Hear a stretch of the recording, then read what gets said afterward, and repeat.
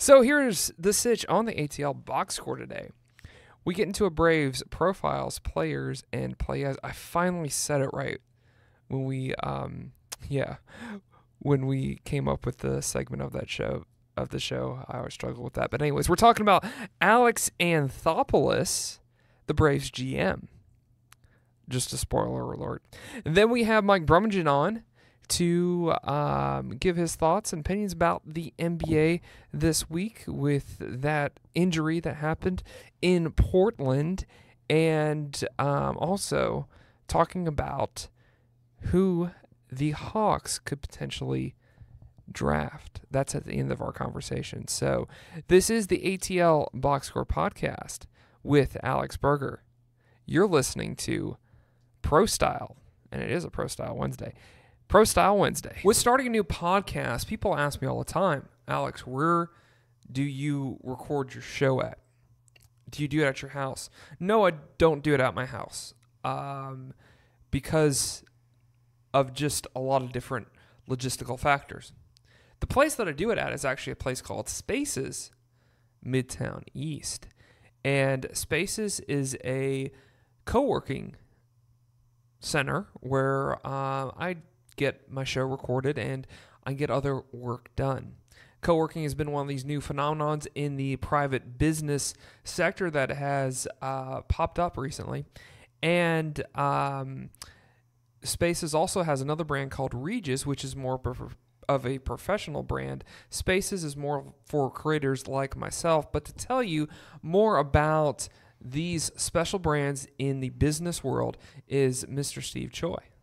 Thanks, Alex. I appreciate those kind words. We absolutely love having you and ATL Box Score as part of our space. It's always great when we see you doing your work. But absolutely, Spaces and the Regis concept, we are both workplace providers here in the Atlanta area, but all around the world. We have over 250 Spaces locations worldwide, plus over 1,500 Regis locations. And what we're really here to do is just provide flexible options for any type of professional, whether you're an independent professional, creative, or if you're a large or small business. So we have several different types of options from small to large, and memberships, part-time, full-time. So definitely come on out and check us out.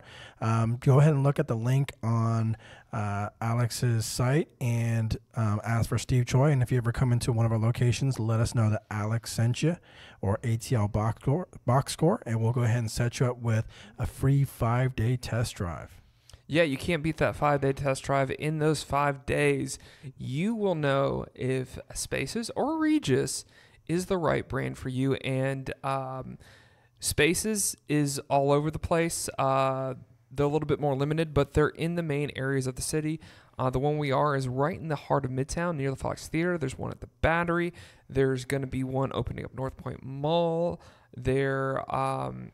And there's also a location in Colony Square. So they are all over the metro area. At just about any major business building in the Atlanta area has a Regis in it. So just Google them. But Spaces and Regis and Steve Choi in particular is your place to do your business.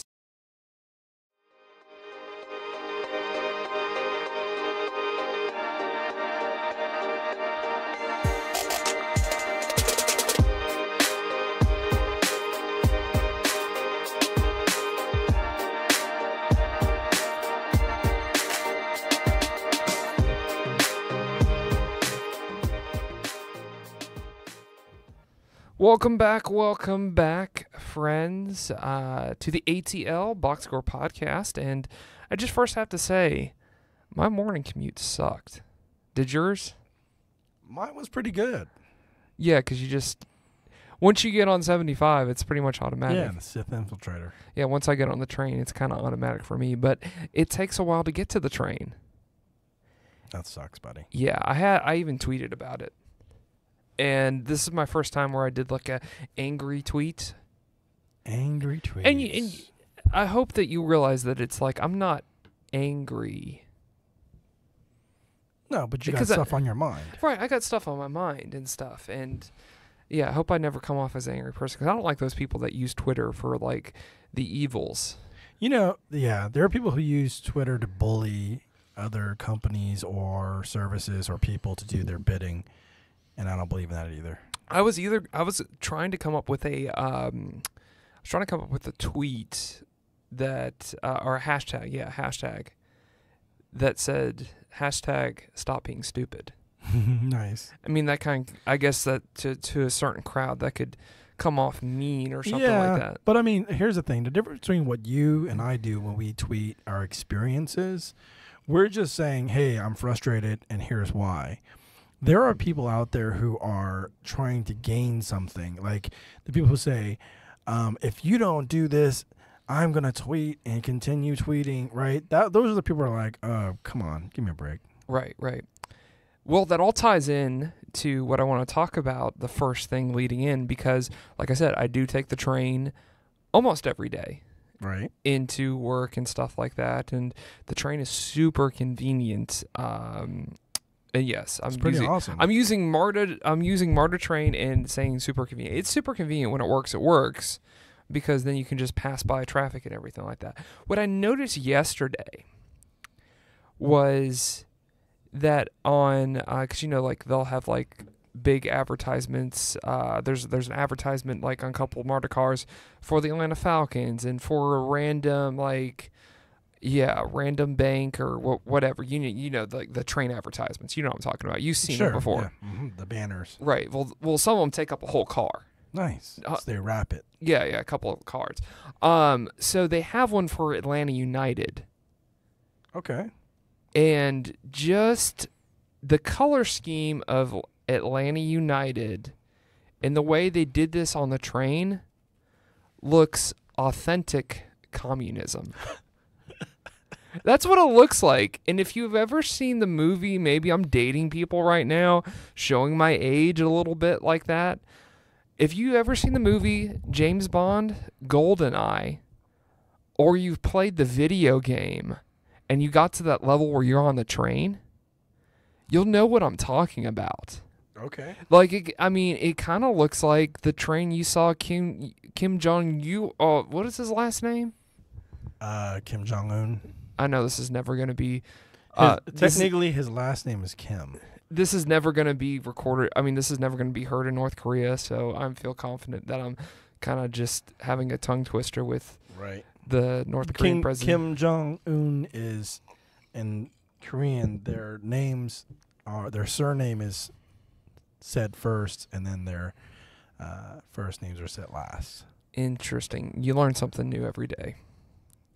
So, anyways, it looks like that type of train, especially now, because obviously the color scheme is red and black and gold, and now you have that star on top of it. I know that probably that star means that you won the MLS Cup, and that's what that represents. I think that's just they always had a star in their logo. No, they've never had a star. This is like the first year. Okay. Because it has like 18. If you look into the star and everything like that. Gotcha. Okay. So I think that's for the World Cup. Put that on the comment section because I'm not 100% sure about that. If you know what that star represents, if it is winning the MLS Cup or it means something else, put that in the comment section if you're listening right now. So yeah, with that MARTA trains right now, it kind of has that authentic communist look to it. Because before that star came around, I mean, it kind of looked like a German kind of look and feel to it with the logo and the color scheme and everything like that. And it seemed like they were trying to make everyone happy with combining Tech Gold with Georgia and Falcons color scheme, the red and black color scheme. Right. But now it looks I really need to see this. I'm super curious now. I want to see what this train looks like. If you guys have pictures or images of this, of the MARTA, go ahead and tweet and comment, put it in the comment section because I'm super curious what it looks like. ATL box score on Twitter. So if you know what we're talking about, it's gonna be hilarious. So did you feel some kind of way riding or were you on it? Were you on one that had a wrap on it or? No, I wasn't, but I just saw it like passing Okay. by ones. I was like, Okay. wow, that looks like authentic communist. Did you have to like pinch yourself?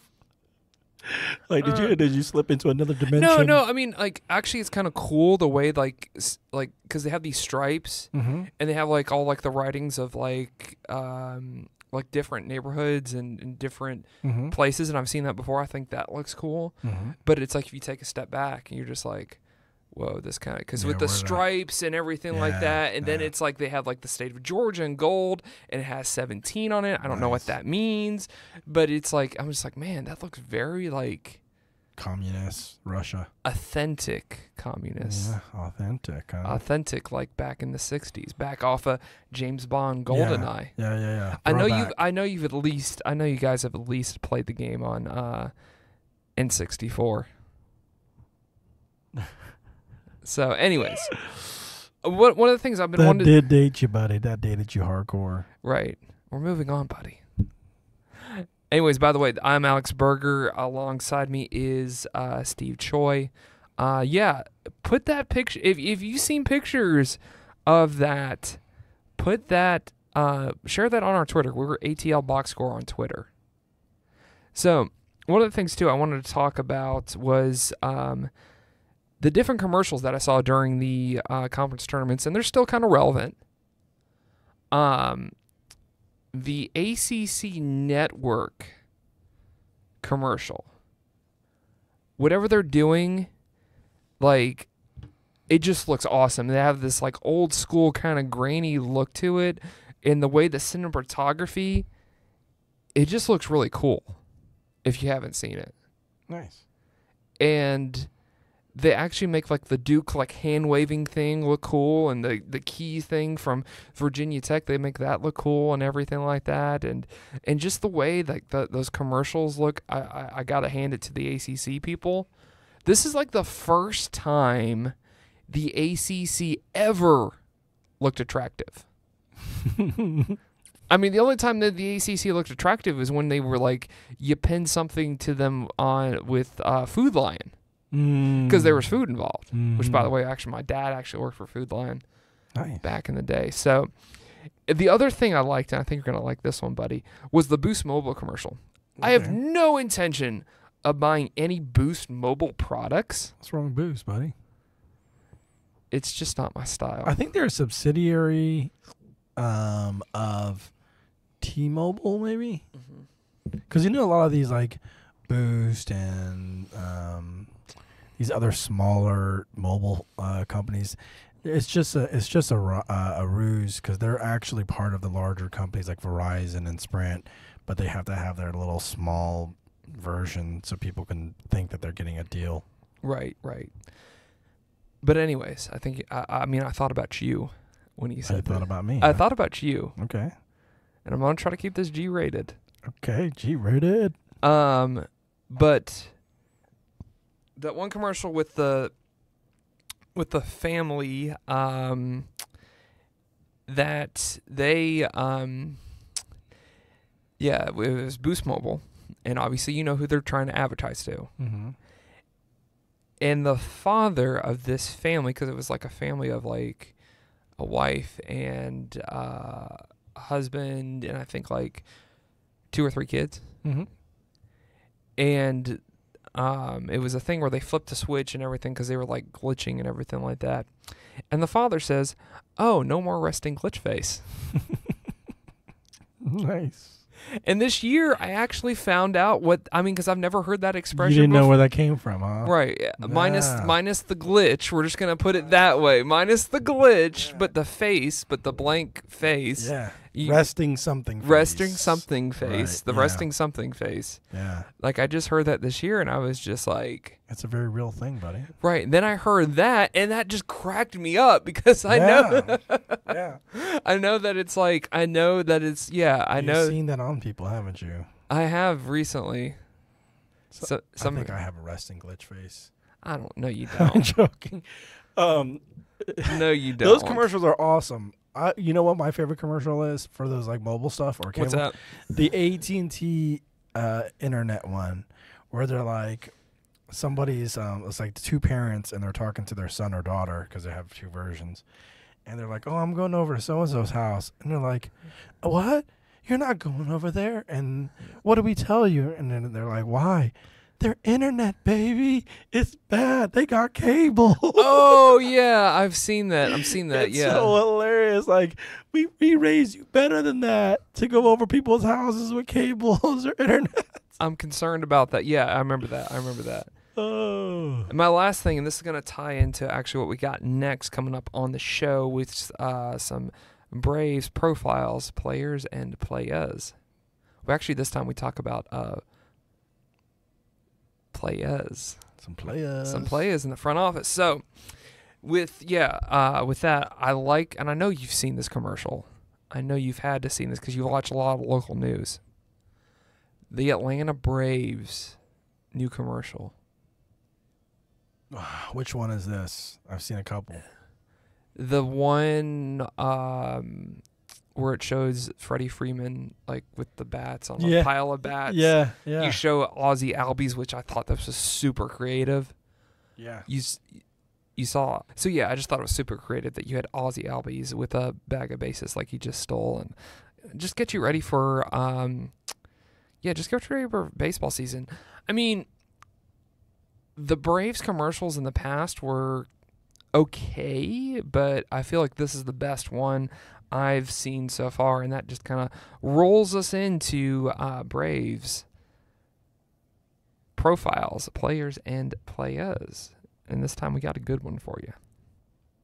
By the way, too, just a shout out to the Deutschland, Germany, because we've had like 12 listeners from there.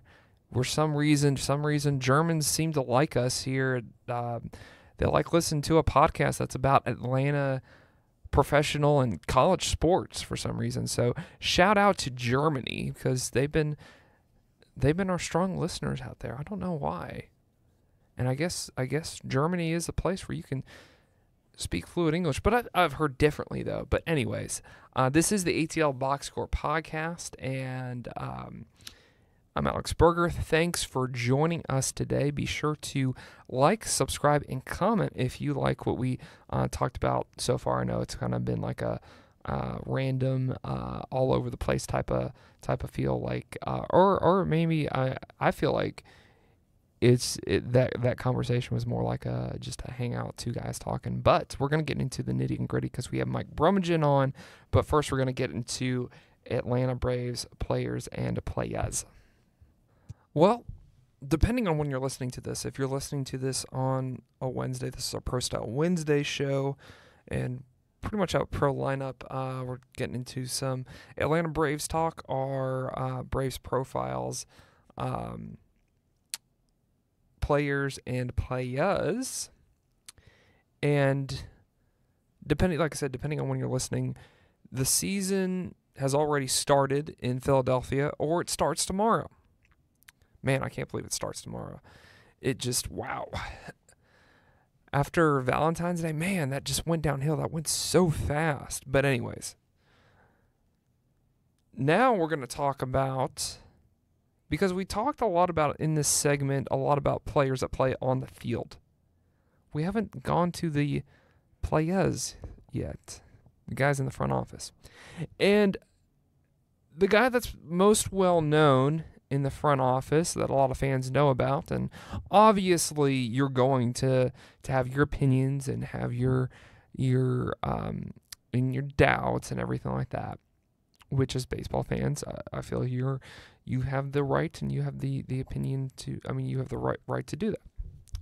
But we're going to talk about the GM of the Atlanta Braves, Mr. Alex Anthoupolos, which this is his second year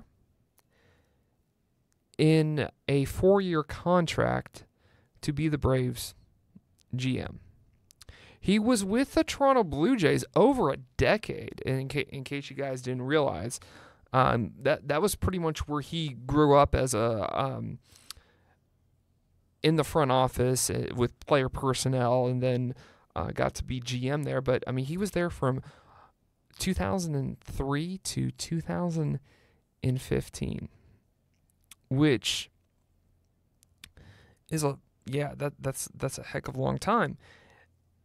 And in that time period too, he knew how to wheel and deal, even though he hasn't really shown that yet with the Atlanta Braves, because the only big trades, the only big moves that he's made in the offseason so far is the Culberson and Brian McCann. Getting Brian McCann back and getting Culberson in here. Now, I'll get to that in a moment. But I feel like the reason why the Braves really like him, because with the Blue Jays, he was all about the farm system. Yeah, he knows how to wheel and deal. He's gotten a lot of good talent, gotten rid of a lot of talent to other places to get more talent in there. But at the same time, he's a fan of the farm system, which, for people that don't understand the Braves organizations, the Braves pride themselves on the farm system in the minor leagues. Drafting guys, developing them, and then the cash out is that they become big stars. Like, the most recent one has been Dansby Swanson, who's had his success, and also Ronald Acuna. And that's why the Braves, honestly, that's why we were in a rebuilding season for so long, because we had a lot of young talent that we drafted, but it took them a while to come up into the minor leagues, and it takes them a while to develop as major league ball players. It's just the growing pains of baseball. And the Braves, for a long, long time, was all about the farm system. And that's why we're sticking with Alex Anthoupolos. By the way, too, I know it's kind of off the rails, but the good players that came out of the Braves farm system were guys like Chipper Jones and David Justice. Just saying. It works when it works. But we're in a society right now that's very, very impatient. But anyways, back to Alex and Anthoupolos. Now, with the reason why I feel like they got Culberson, I feel like Culberson is going to make the Braves organization better. I don't think he's like a superstar type of guy that they got that's going to erect the program or erect the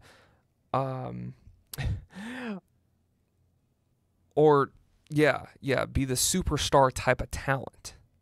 But I think he's a guy that could probably take you to the next level.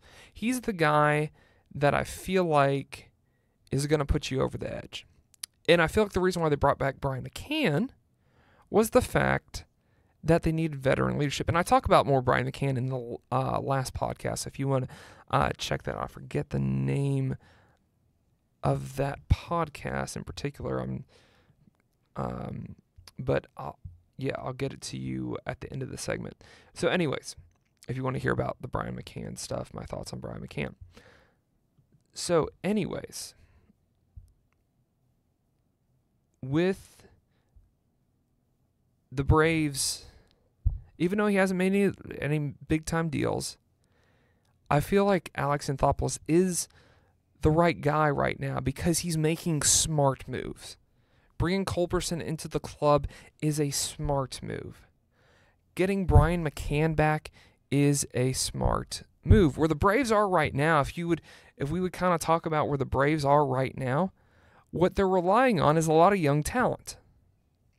A lot of young pitching and a lot of guys, the guys that are experienced are the guys that could get you good at bats.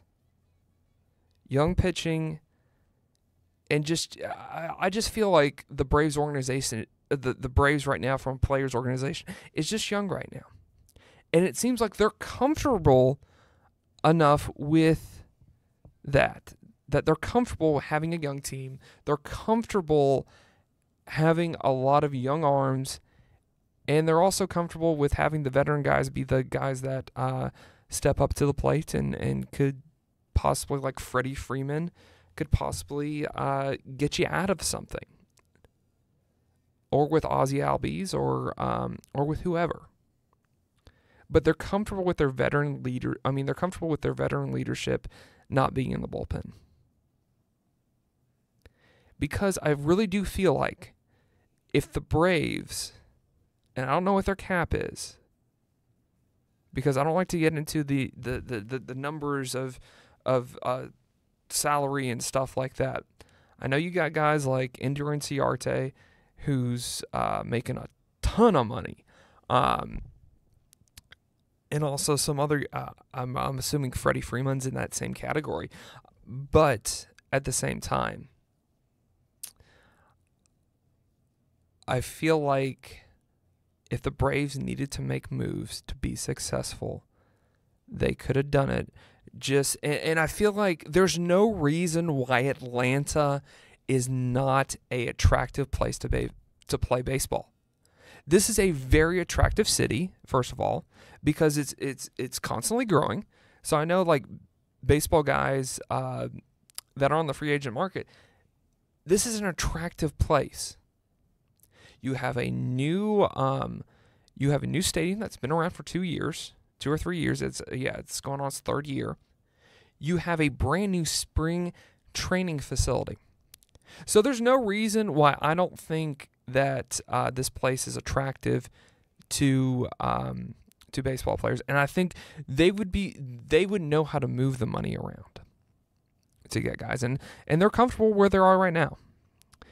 But I think, though, Alex Anthoupolos coming into this Braves organization is just a relief, because it went from John Hart pretty much tearing everything down, taking a sledgehammer to the clubhouse and getting rid of your Jason Haywards, your Craig Kimbrells, your guys that could possibly get you to the postseason, but they just didn't pan out. It just wasn't a good fit.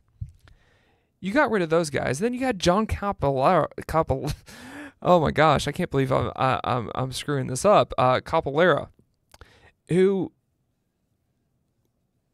it was just, ran a program you thought was better than John Hart, could make more moves, wanted to build back the program, or the clubhouse, I should say. That's more of a baseball term, the clubhouse. But he did things that it's like you saw at SMU in the SMU football program back in the 80s. That was just really out of character. Just really what the Braves organization wants to stay away from, with all the payouts and with international players and giving them free stuff and money on the table that the Braves didn't want it, like the Braves organization didn't want to touch. So you had that craziness going on.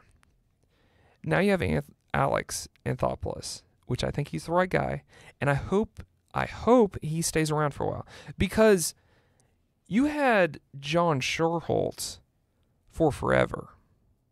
I think since from the 80s all the way to 2005. You had John Schuerholz forever. And that was the reason for the success of the Braves, because you had a long-term GM. And we've seen in baseball, long-term GMs work out. They just work in professional sports. That if you stick with a guy, if you're, let me put a word out that we're not used to in this day and age, if you're patient on how they develop. Yeah, I get that you had a guy like Frank Wren. Frank Wren should have gone a long time ago. But I'm saying, guys, be patient with Alex Anthoupolos. He knows what he's doing. He knows how to wheel and deal if he has to. And I think it's going to be good. I think the Braves are set up for a really great future. They have the facilities to back it up. The only thing that I feel like you need to get rid of your GM for is if he does something crazy, like John did. Capoeira, not John Hart. But I'm satisfied right now going into the season, and maybe I'm just one of those guys, because, I mean, I'm not one of those guys that likes to complain or likes to find things to complain about. I'm one of those guys that I'm content on who's in leadership unless they're extremely shady, which he doesn't seem like a shady guy. He seems like a player's guy, honestly. He seems like a guy that wants to see the Atlanta Braves be successful. Even though, like, I know a lot of Braves fans were kind of just wanted to see a lot of big moves this offseason. But this is what you got. So, Brandon, hope you enjoyed this segment. This was a long Atlanta Braves players and playas and the profiles of them. But yeah, now we're going to have to figure out creative way to talk about the Braves in the podcast, because we're going to end the series. I think I might talk about Brian Snicker just for the heck of it. That might be the next one, but who knows? We'll get into our think tank and think about it when we come up with our show notes and our show meeting. So, with that being said, Alex, even though he has the same name as me, which I like it, I even like that last name, Anthoupolos. Sounds like some sort of Greek philosopher or Greek god.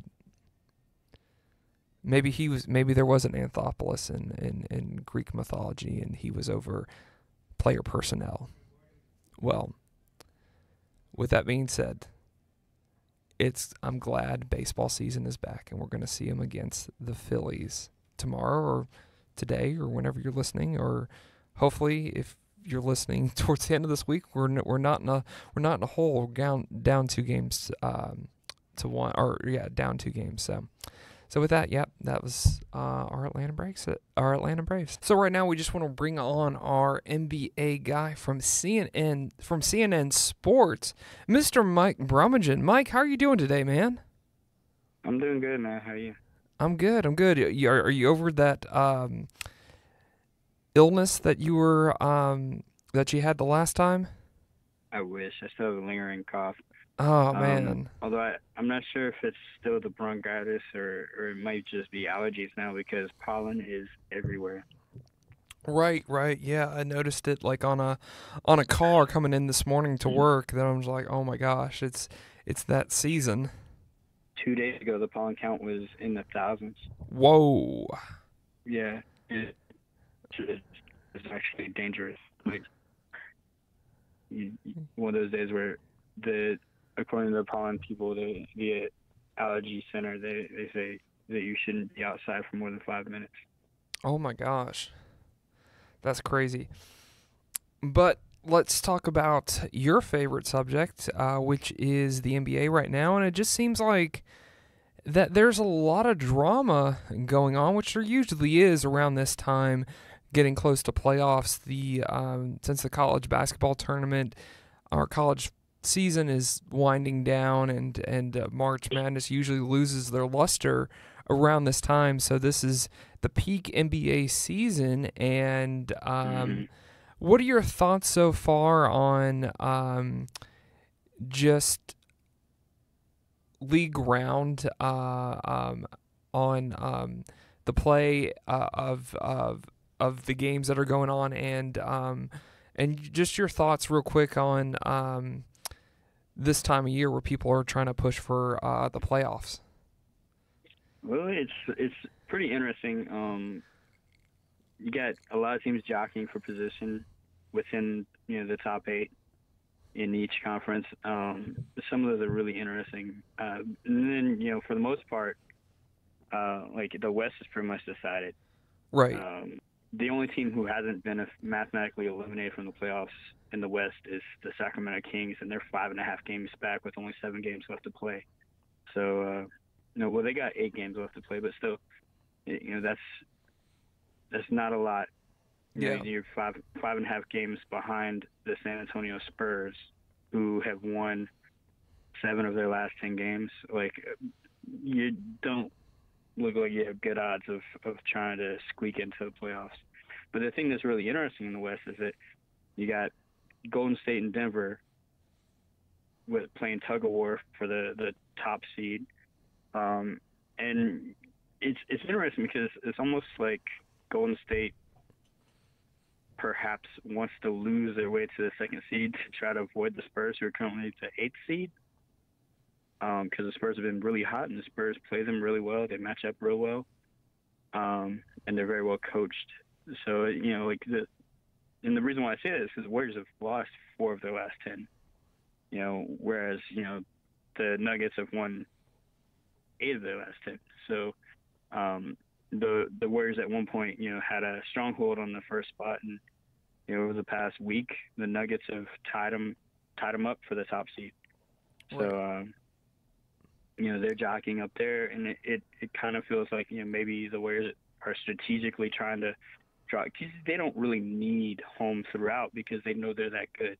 Mm-hmm. So for them, it's it might make sense that it's a strategic, employment there for them to try to play with the standings. May win a game here, lose a game there, to drop a seed or go up a seed to make sure that they get a matchup that they prefer in the first round. The interesting thing is the Thunder are also losing. Right. And it, to the naked eye, if you're just watching their games, it really just looks like they're just losing. But you never know. Maybe they think that they can match up well with the Warriors, so they're trying to drop down to the 8th seed so that they can play the Warriors in the first round. Who knows, man? It's crazy all over the place. And you got currently the number 3 seed is the Portland Trail Blazers. They've actually won 4 straight. But they got a rough stretch ahead because they just lost Yusuf Nurkic injury. I know we're going to talk about that later, but that's going to hurt their chances of holding that 3 seed over the Rockets, who are only 1 game back. And then you got the Clippers are in 5th, surging. So the Blazers could potentially go from being 3rd seed, dropping all the way down to 5th or even 6th. So that middle section of the standings in the West is really tight. It's a difference of 2 games between 3rd and 6th.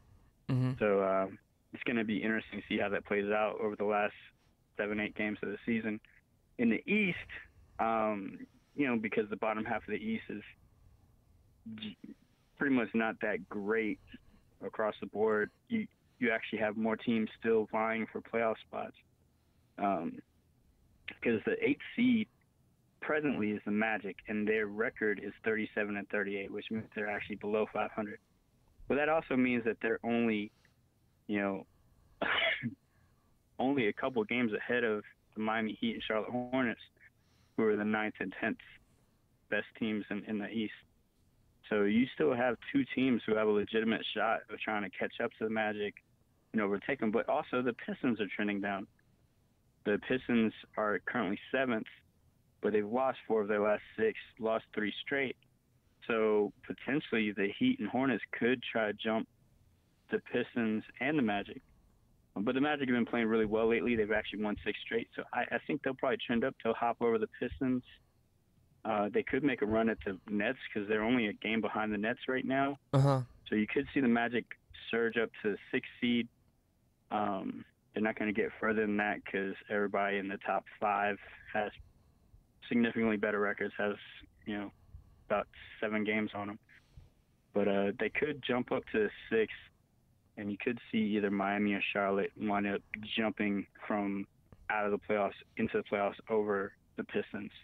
Mm-hmm. So it's a pretty tight race at the bottom in the East right now. Mm-hmm. For an Atlanta podcast, and we've had you on since the beginning of the year, we talk way too much about LA. But still, there's a lot of drama that has gone on with LA, and recently, because you're in favor of Luke Walton. Am I? No. I mean, you're in favor of Luke Walton. You didn't let me finish my thought. You're in favor of Luke Walton and the Lakers going their separate ways and getting a new head coach. And right now, there are rumors of Jason Kidd being the next Lakers head coach. What do you think about that, and what's your opinion on that? Well, I mean, you look at what has happened this season, and granted, they've had a ton of injuries, and injuries have definitely soured their prospects. They likely would be in the playoffs if it hadn't been for injuries, especially the injury to LeBron. But even when they're healthy, when you look at Luke Walton's coaching, you look at what he's done with his lineups, with his lineup adjustments during games, his out of timeout plays. You look at the totality of everything he's done from last year to this year with the young guys. From last year to this year, there hasn't been a lot of marked improvement. Not a lot of development under his watch. So, does he really deserve to keep his job? I just want to start there. But as far as the rumors, first he has to get fired. We'll leave it at that. We'll put that there. Can't hire anyone else until he's fired. But if Jason Kidd's in the running, I think that's a fair stab in the dark. There's not a lot of really great coaches available unless you try to trade for one, which that's going to cost you a first-round pick, maybe a first and a second. So that would be very expensive to try to trade for a really good coach. You could try to take a stab at a really good coach from college, but that's a risk. Right. They don't always pan out.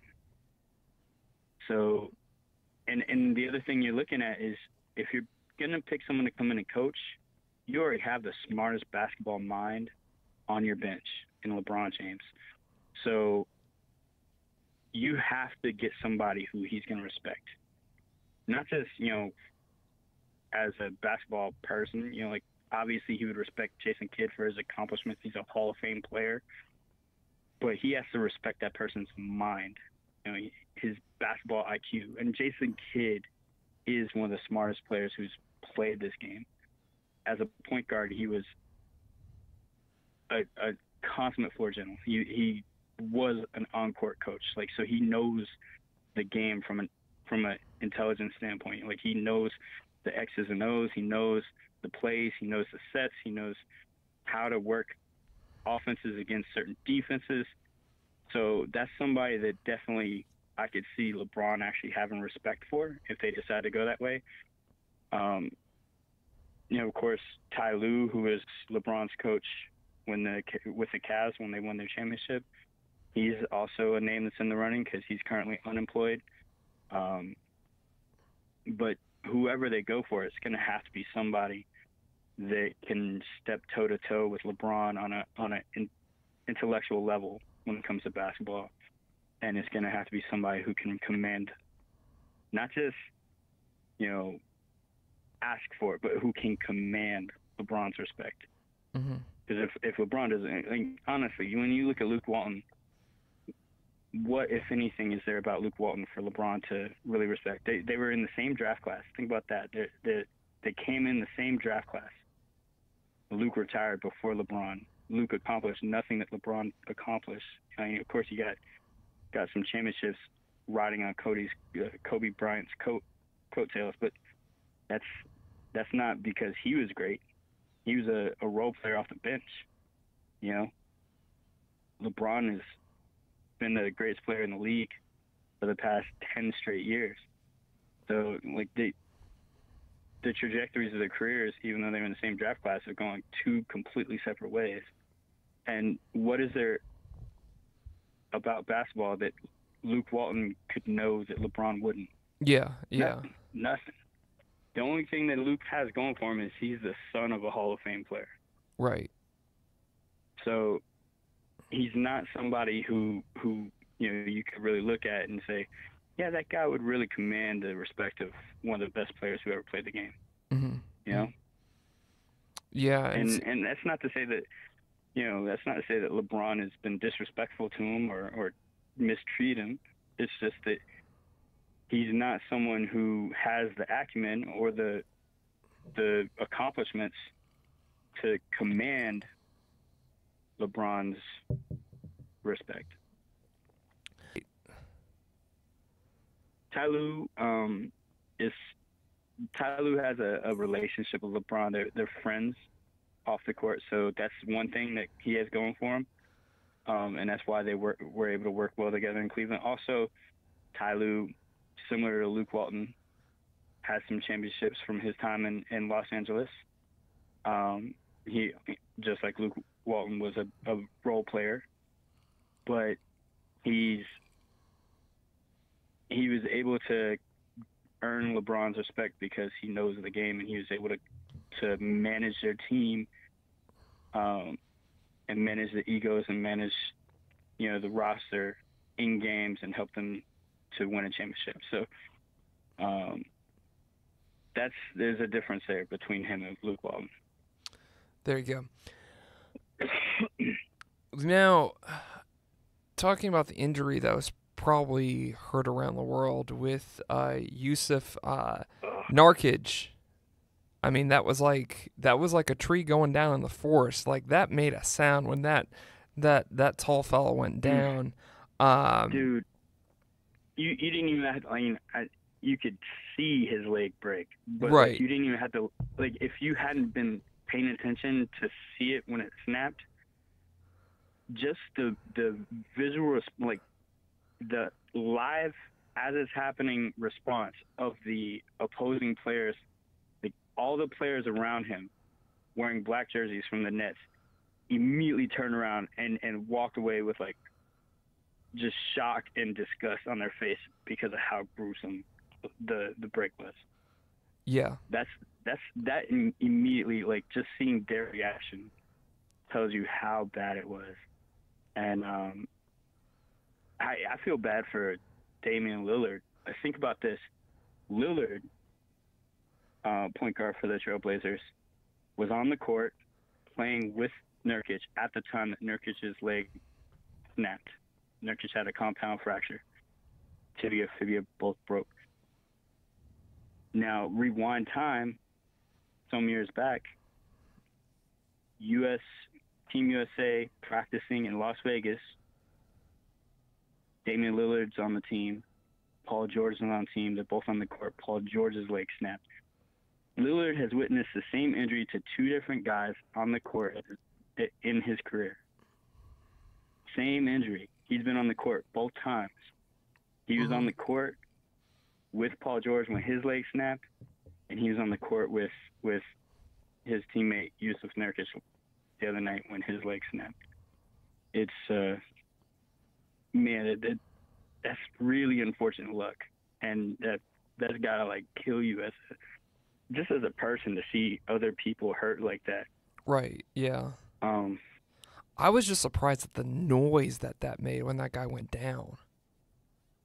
It was literally like a tree falling in the forest.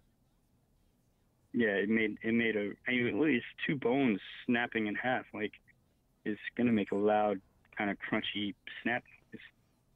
It hurt. Like, Yeah. I've had knee injuries and other leg ailments, so like I haven't had a break like that, but like it made me cringe and it made me feel pain for him. Like it was bad. Yeah. What do you think his status is going forward? Is he out the rest of the season? Because it seems like it. And oh God, a compound fracture. He's just gonna take him like a full year, if not longer, to rehab. Wow. And you figure it took Paul George about a year to come back from his leg injury, and then it took him a whole another season to get to where he played like any resemblance of himself. So it's an injury that's going to take a long time to come back from, because you need your legs a lot in basketball. You run a lot, you jump a lot. Right. And then for this guy, it might take even longer because he's bigger, has more weight, carries more weight on his body and on his frame. So it could potentially take longer for him to come back. Right. The positive thing, this is what's positive, or the silver lining. If ever there was a silver lining, the silver lining for him is he just signed his extension this past offseason. Mm-hmm. So he got his money. It's not like he was in a career year and, oh, crap, that's what happened to DeMarcus Cousins last year. Right.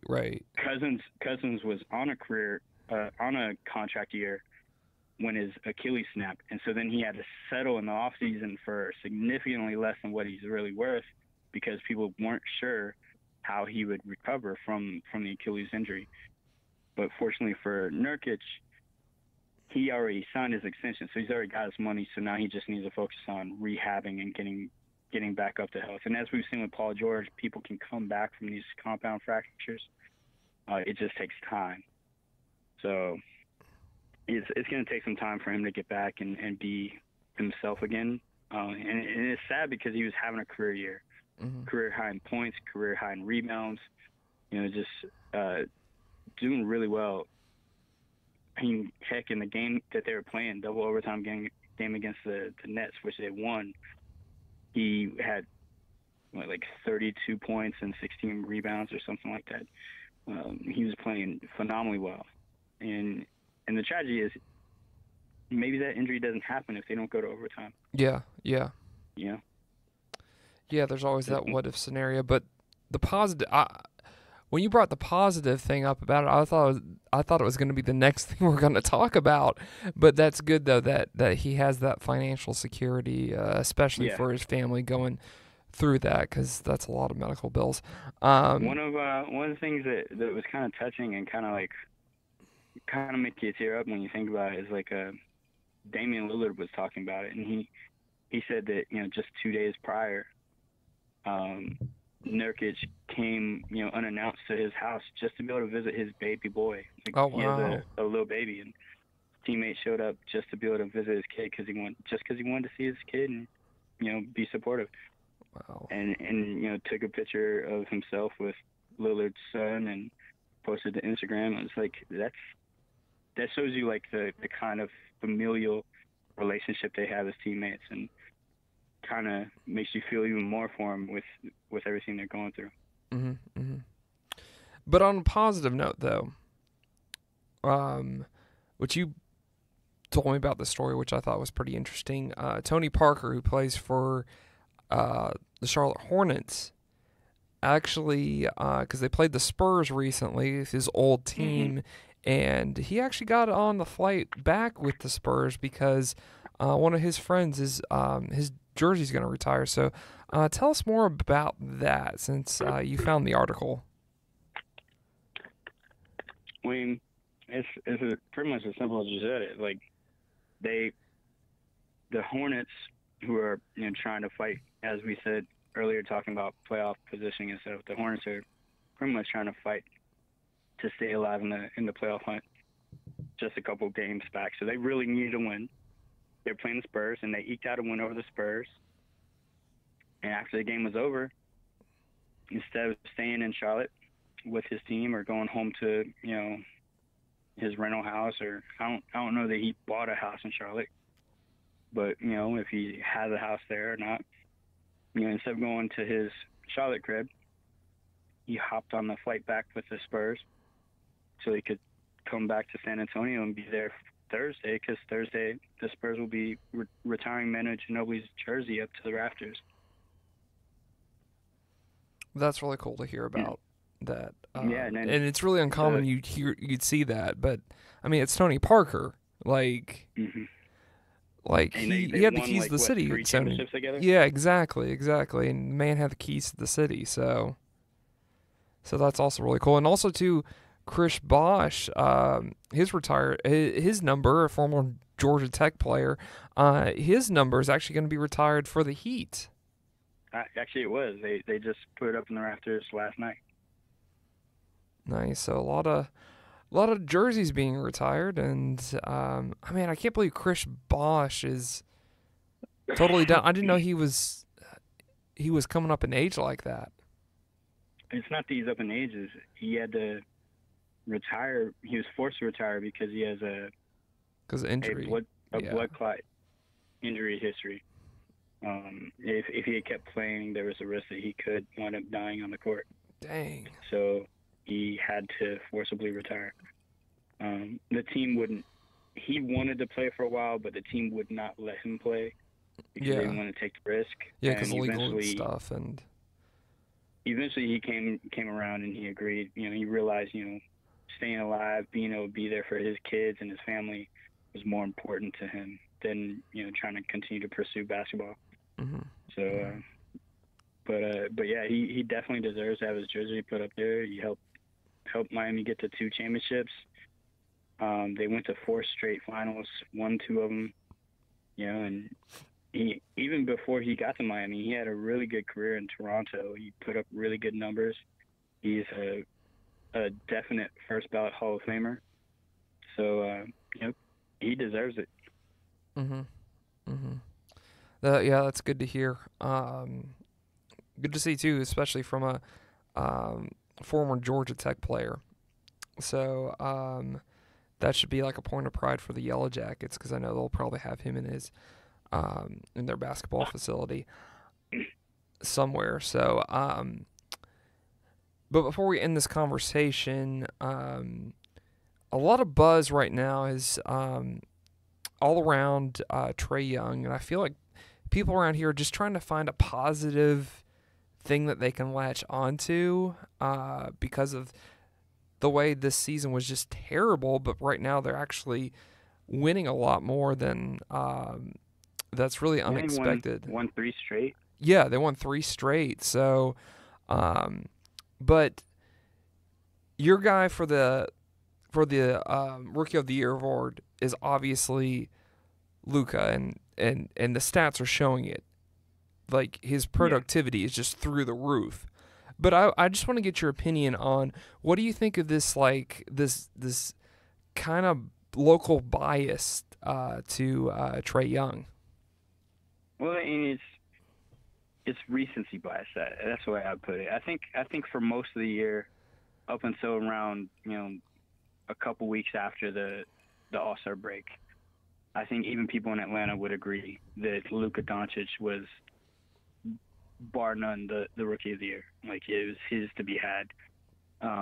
But then after a couple, just within a couple weeks of the All-Star break, then you start having some phenomenal games from Trae Young. He had 40-point game, a couple 30-point games. It was a stretch, a 3-game stretch, like 2 30-point games and a 40-point game in that stretch. And then suddenly, it's just everybody starts jumping on the Trae bandwagon, like, oh my gosh, this kid's phenomenal. And not to take anything away, he is great. He looks really good, and he can only get better. Right. But even with as well as he's been performing for the last half of the season, the only thing he's doing better than Luka is he's, over the last half of the season, he's been scoring more and gets more assists. Right. But Luka across the board is, in every metric, a better player, especially when you look at the entire season. The totality of the season, Luka beats Trae Young in practically every metric except for points and assists. And it's hard to argue against that. And even defensively, Trae Young has been a liability. He actually accounts for a negative win share, like almost -2 win shares defensively, where Luka is actually positive.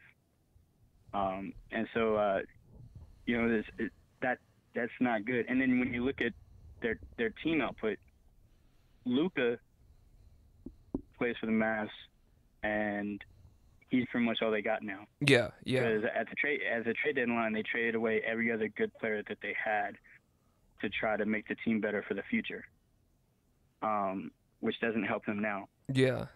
And so he's a one-man show. And over in Atlanta, you got Trae Young playing with John Collins, who's having a sensational sophomore season. We talked about that last week. His sophomore year, he's putting up really solid numbers, 20+ most nights. Also, he's got, other rookie, Kevin Huerter, putting up some solid numbers on occasion. He's been inconsistent, but every now and then you get a 20-point outburst from Huerter. And you got the old man, Vince Carter, putting up numbers, even at his age, 15+ every now and then.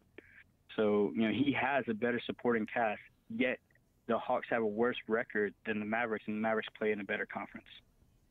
Explain that. If he's so much better than Luka, why is his team not doing better than Luka's and they play against inferior competition? Yeah. That's a good point right there. And that's the thing. Like when you really look at the bodies of their work and you compare them side to side, like the people who vote on these awards, they look at the totality of the season and they look at everything these players have done. They're not just going to look at the things that are happening in the most recent weeks or games. They're going to look at everything. And that's why Luka's going to win the award. Trae Young is definitely played a phenomenal second half, but he's still very, very inadequate defensively. He has not improved defensively in the second half of the season. He's just gotten better offensively. And that to me also hurts his chances. But defense is something he could get better at in the years to come. You know, you can always improve your defense. I don't think he'll ever be a amazing defensive player. He's never going to be like in the running for defensive player of the year, but he can always become average or you know, adequate at defense, which is just going to help him overall as a player as he grows. But you know, kudos, you know, he's making Atlanta, you know, and making the fans, you know, not regret the trade. Yeah. Because you know, for a while, a lot of people were like, you know, even I bemoaned it at times. I was like, man, look, man, they should have kept Luka. They, you know, and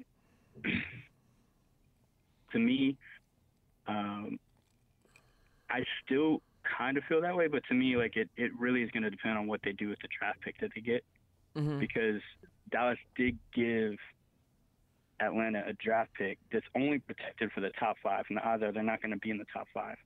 Right. So we will have Dallas's pick this year. So we'll have 2 lottery picks this season. So as long as we make a smart decision with that pick, we could come out the winners of the draft, the draft trade from last year. 2 things with that. You gave me 2 thoughts right there. First of all, with Trae Young, do you think like the goal for his development is to play a complete season from a standpoint of because he had a slow start, and a lot of people aren't going to blame him because it was his rookie season, but the expectation now is that what does this kid look like going forward with a complete season? Can he put up these numbers consistently? Because even you saw at Oklahoma, I definitely think he can. I think. What think about this is his style of play is actually more suited to the NBA style of play. The NBA is more open. The floor is more open. The court is actually bigger, and you know, the style of play in the NBA has become more acclimated to the 3-point shot, and you know, you got more stretch bigs spreading the floor out and making the court more open. So his style of play fits that perfectly. He can shoot the 3, and with the floor being more spread out because there's more people who can shoot, that means he has more space to try to create and take people off the dribble, try to get to the basket, create for himself, draw a foul, or be able to pass off to teammates. So when you look at what happened in Oklahoma, you know, the college style of play isn't the same as the NBA style of play. And so, you know, people can, the floor is smaller. You got more people trying to play a traditional type of big man type of basketball. But my point was with that it's like his play dropped off at Oklahoma. It was hot at first, and then as the season went on, it just dropped off. It dropped off when you're getting into tournaments. And when you're getting into tournaments, you're playing against better teams. Better teams usually have bigger players, and they play more physical. That's not how the NBA plays. That's the point I'm making. The drop-off is explainable by the style of play, and college play isn't the same as NBA pro play. The floor is more wide open, so his style of play, you know, it's more sustainable at the NBA level than it was in college because Gotcha. The floor is more open. So I think you know, the sky's the limit for this kid. I think he can only get better. You know, he can only continue to improve his jump shot, make it even silkier, smoother. I think, he can continue to improve other aspects of his offensive game, but also I feel like, as he tries to work on improving his defense, his footwork, that's just going to make him a better, more well-rounded player. And, those are the kind of things that are really going to make Atlanta fans really clamor to go to games and pack out the stadium, which hasn't happened in ages. Yeah, yeah. Now, you talked about the draft and that Atlanta could potentially be in a really good position with the draft. Yes. And to me, that's actually like, while I like seeing that Trey and the guys are having fun and that they're, being competitive and winning games, at the same time, I want them to lose. I want them to lose. I want them to improve that draft stock. But, right. I mean, it is what it is. I mean, what you talked about with filling out the stadium, when this team is hot, the city will get behind them. Yeah. But when they're losing, no one has a lot of interest. That's what sucks, though, is like it's fair weather fans. Yeah. A lot of the fans are fair weather. It's like in other cities, the Celtics could be hot garbage. They're still going to pack out that stadium. The Knicks are hot garbage. They still pack out Madison Square Garden. The Lakers are hot garbage. They still spell out. Like teams who have storied history and have like,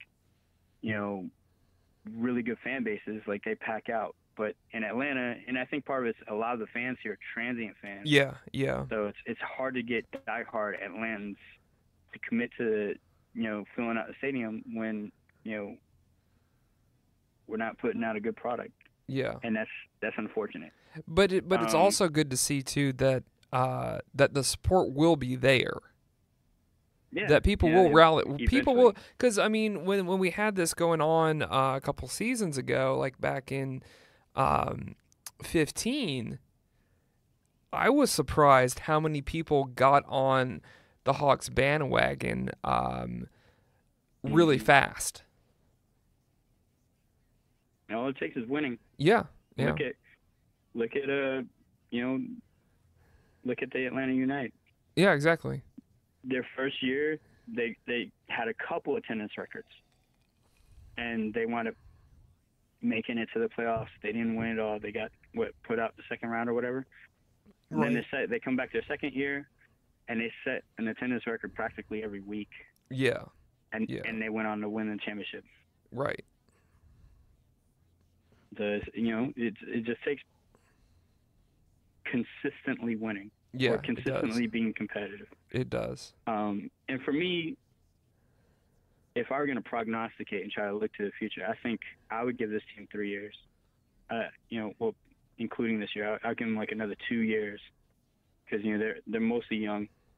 They need development, and it depends on who they're going to draft. But like for me, if I'm their general manager, what I'm looking at is, first of all, I'm crossing my fingers and praying to the basketball gods that, we look up in the lottery. Yeah. We have pretty good odds.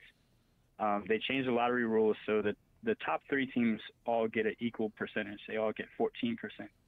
The next team gets 12.5%. Next team gets 10%. Currently, the Hawks sit 5th worst in the league, which means our percentage chance is 10%. Yeah. So we're not that far off in percentage chance of winning the lottery from the worst teams in the league. Yeah. 14 to 10% isn't that huge of a gap. So we have a chance. And if we don't win the number 1 overall pick with Zion Williamson, we could still wind up in anywhere from 2nd to 4th. Mm-hmm. And the thing is that we also have that Dallas Mavericks pick. Right. And the Mavericks currently have the they currently have the 6th worst record. Mm-hmm. So we're looking at, we could have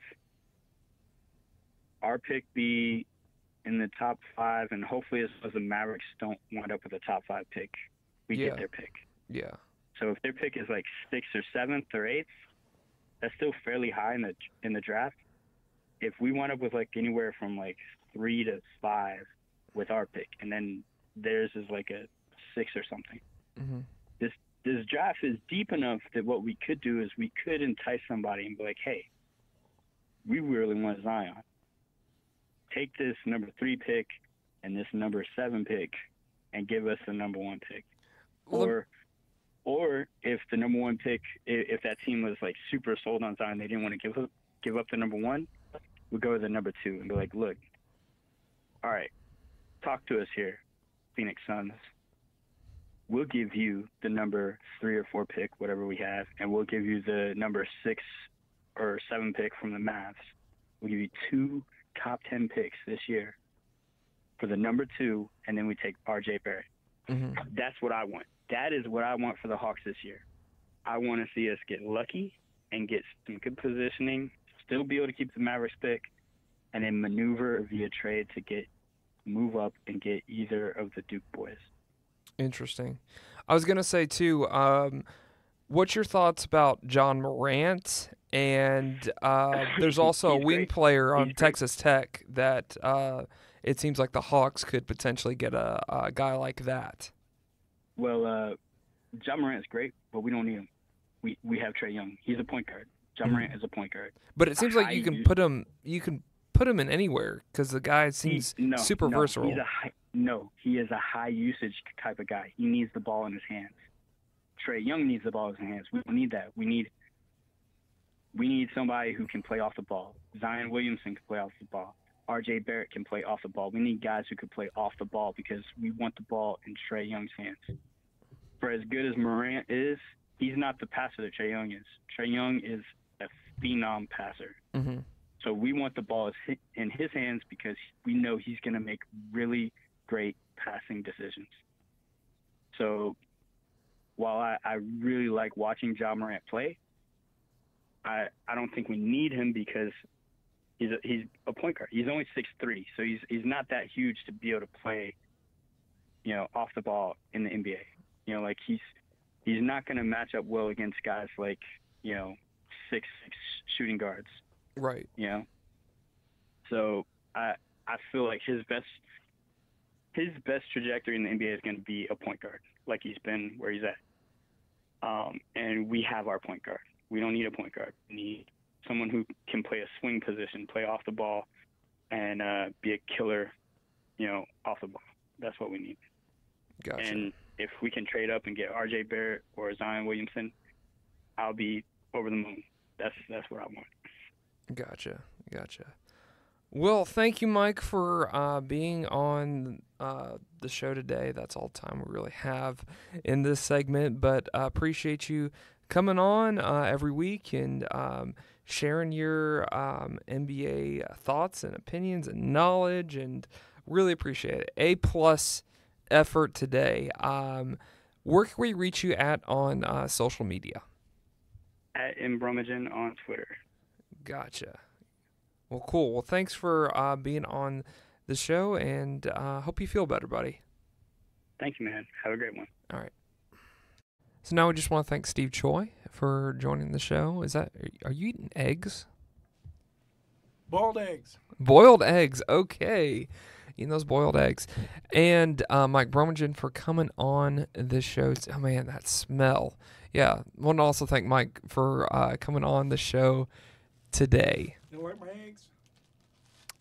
They're a little smelly than I anticipated in a closed off room. Got to open this door when we finish recording. But anyways, sad news. Well, not necessarily sad news. It's probably good news and bad news at the same time, depending on if you're a Dogs fan and what you do for the cocktail party, because the Jacksonville Landing is actually the city of Jacksonville has voted to demolish that area, which was kind of like, it was kind of like underground Atlanta. Shops, bars, a place to party type of thing. Place to get mugged? Probably too. That's a place that it's like my parents wanted me and my brother to stay away from. So, just to put it that way. I mean, I'm pretty sure it was like Underground Atlanta. It was cool at first, and then it's like it just got creepy really fast. But anyways, they're demolishing that whole thing, and I'm assuming they're probably going to build something back up that's going to be like that, like what they're doing with Underground Atlanta. So I'm assuming they're going to, because that's prime real estate right there in Jacksonville.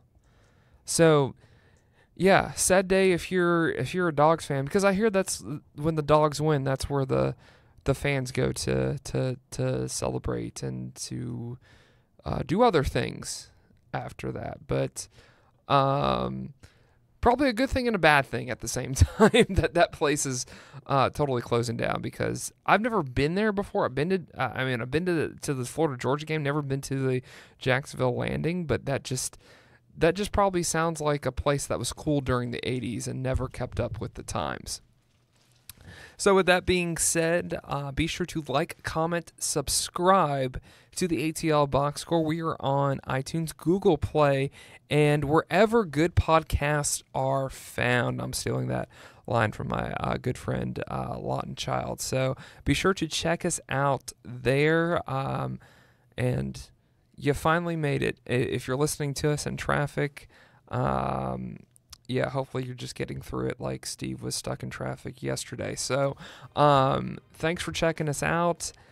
This is Atlanta's newest sports podcast. By the way, check out the show description in case you want to see the notes or even a link to help out this podcast, because we are right now just financed by donation. So if you're interested in that, be sure to check out the links. Also, too, if you want that, I forgot to plug the 15% off. Yeah, you get a 15% off if you use promo code Alex when you come in to tour a Spaces or a Regis. That's a 12-month deal. If you sign up for 12 months, if you get a